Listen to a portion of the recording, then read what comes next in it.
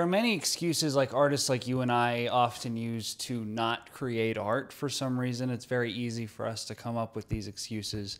And one that I want to talk about today is the excuse of, I don't know enough. I can sympathize a lot with this excuse because in most fields of study, there is an objective way to do something and an objective wrong way to do something. For example, if you're a surgeon, you have to know how to be a surgeon in the most objective way. Otherwise, you're not going to be a good surgeon. And usually, rightfully so, this idea is like pervasive in academia. Yeah, and it makes sense. It's like, for most things, there is an objective way to do something. And if you want to go into that thing as a profession or even as a hobby, you need to know the correct way of doing it. Otherwise, you are going to fail. The problem is that you and I have been taught this idea by society at large, and we also apply it to whatever we're doing in the arts, right? So there's schools for learning how to paint, learning how to do filmmaking, schools for music, and not that they're not beneficial, but it's sort of a contradictory thing going on there. Like, you see all these videos online, it's like, is film school worth it? And like, most of them say no, it's not. I mean, usually people are glad that they did it, but it's not worth the thousands of dollars of debt that they find themselves in. Because art, unlike something like surgery, is not at all objective. In fact, it swings to the polar opposite of the pendulum, where it's almost entirely intuition based. And this is a very, very hard concept for most artists to grasp because, again, we want to figure out the way to objectively do our craft correctly. But it also gets sticky in art because there are like crafts like cinematography and music and like painting to a degree where it's like there is some objectiveness, but also not. Like, if you want to write music, it's usually helpful to know music theory, which is very mathematical, very organized, and very objective. But like, you sometimes make better music if you don't.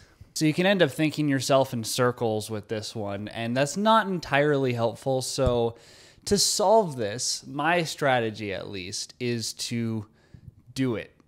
Just go for it. I started writing a musical 2 years ago with absolutely zero knowledge of music theory, of composition, of like rhythm, like anything involving music at all. And I just dove into it. It was like, well, I'll learn by doing. I'll learn kinesthetically. And I did. I'm no Stephen Sondheim, but I personally think the musical isn't terrible. I've done that with like producing music and writing and almost everything else that I've tried my hand at. One interesting thing that I wanted to mention is that I have been a writer of stories, like screenplays and scripts and whatnot, for most of my life. Like, that was my first venture into craft, into artistic craft that I can remember. And when I was first starting out, I watched hundreds of YouTube videos. I read all these screenwriting books like Save the Cat and like, you know, this and that. And I was working on my big senior project script. It was called Galactic Experiment. It was gonna be a 40-minute Lego movie because I used to make Lego videos. And it was really interesting because I tried to follow the structure, specifically Save the Cat. That was my main reference point. I tried to follow the structure to a T, so I would create the objective, like, best story possible. And I did that. I spent hours and hours on it, and then, you know, submitting it to people for feedback. There's like, this feels stale, this feels uninspired, and it really messed with me because it's like, I did everything right. I did everything I was supposed to. So why isn't this story, you know, up there with the most impactful stories that there can be? And I think the answer is because it wasn't me. I was following a formula and I wasn't creating intuitively. I wasn't creating from that internal force of creativity. And after that script, I was like, okay, I still really want to do writing and storytelling, but I don't want to do it like I did with this script. I want to go back to that time when I was just a little kid and had all my Legos and was creating stories in my mind just for me, by myself in my basement. That's how I want to write from now on. And my writing improved dramatically. And I think, like, from my personal perspective and the perspective of other people who have critiqued and reviewed my writing, it's exponentially better than when I was writing Galactic Experiment. There's that whole approaching creativity like I'm a kid. When you're a kid, you don't have the voices, the outside voices telling you how you should behave, how your creativity should work, what kind of art you should make. You just create stuff because you enjoy it. And I think that's what we should all be striving towards, is towards that, like, just pure creative intuition, insane creativity. So that's what I would encourage you to do.